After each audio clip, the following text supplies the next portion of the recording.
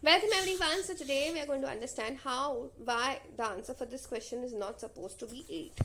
Okay, see, please understand what is a factorial. Let's understand a factorial. A factorial is nothing but what? Product of the numbers in decreasing order. Okay, make sure the numbers are consecutive and you have to keep doing this till the time you reach the value of 1.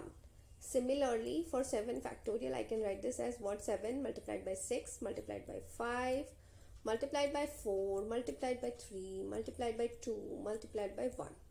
Now if you look over here, this is exactly getting repeated for 8 factorial.